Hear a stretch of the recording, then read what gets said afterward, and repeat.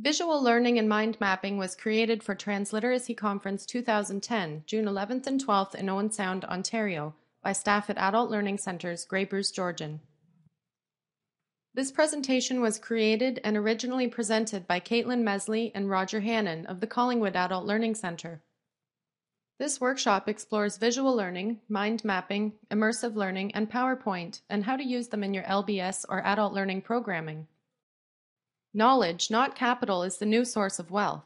In a June 2008 article on usability expert Jacob Nielsen's theory, Slate columnist Michael Ager notes, "Humans are informavores. On the internet, we hunt for facts. In earlier days, when switching between sites was time-consuming, we tended to stay in one place and dig. Now, we assess a site quickly, looking for an information scent. We move on if there doesn't seem to be any food around." A new creativity age is dawning. And together, we, adult learners and educators, can be participants rather than spectators. There are many tools out there to use. Sometimes it can be overwhelming. But by taking the time to narrow down what works and what doesn't, you'll be left with many valuable tools you can learn to apply in your day-to-day activities. From drawings on rocks and caves in prehistoric times, through to the introduction of the printing press in the 1400s, and finally to today with the ever-present computer, Blackberries, and iPhones, the history of visual communication is fascinating and richly textured. Visual learning involves creativity, thinking skills, and continuous learning. You're already doing more than you think. Alvin Toffler, an American writer and futurist, suggests that the non-literate of the 21st century will not be those who cannot read and write, but those who cannot learn, unlearn, and relearn. Taking something you know and understand, deconstructing it, and putting it back together using visuals, which you will see as we carry on through this presentation, allows a new perspective into the material. Essential skills play a big part in visual learning.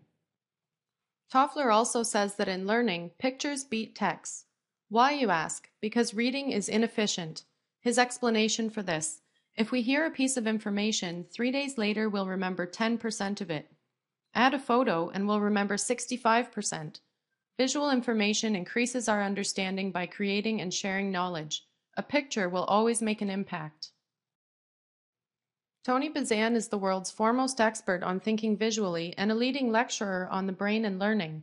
He believes we're in a global creativity crisis because of a creativity decline in the curriculum. We're actually teaching uncreativity by focusing on what is learned rather than how to learn.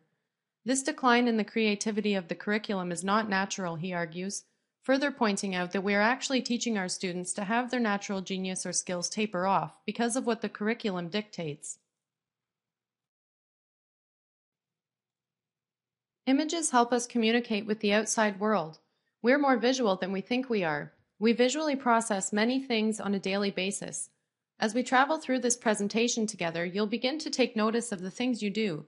Some of them may sound familiar, and these could be things you've been doing for years without realizing it.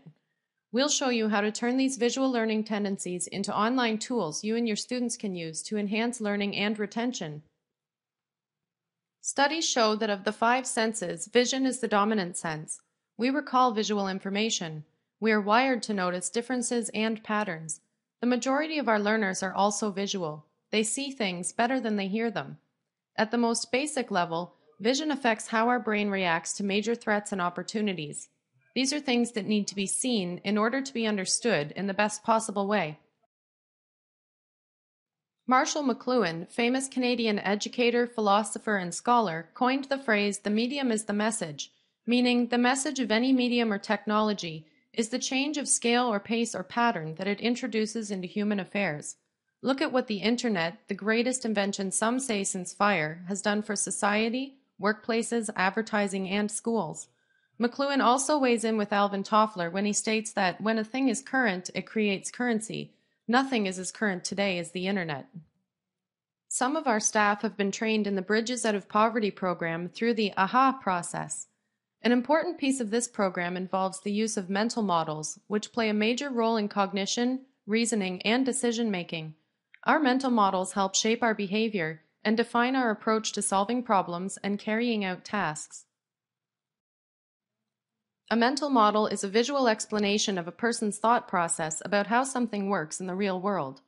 It is a representation of the surrounding world, the relationships between its various parts, and a person's intuitive perception about their own acts and their consequences. Mental models should serve as an analytical tool, allowing us to clearly document users' current mental images, vocabulary, and assumptions. Tony Bazan describes a mind map as a thinking, free-flowing tool which reflects externally what goes on inside your head. Mind mapping is designed to use both sides of your brain. Colors and picture drawing are the creative side, while note-taking is the analytical side. Using both sides of your brain, you get better retention, more free-flowing ideas, and maintain concentration.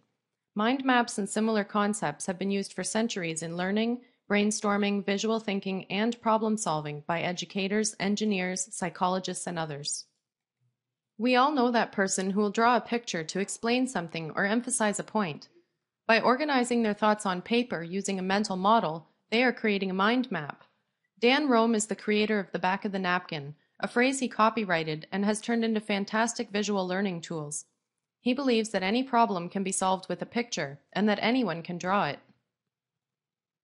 This is an excellent example of a mental model turned mind map. The layout is easy to understand, and it asks and answers the most important questions: who, what, when, where, why, and how. Mind maps have a central idea or theme around which ideas, words, and concepts can be added. Pictures cement what you are trying to say and see. For example, the computer program Sight Words incorporates the word, the sound, and the picture. Wordle, Wordit, and Bubble.us are just a few of the free online tools you can use to create visual content for your promotional or educational material.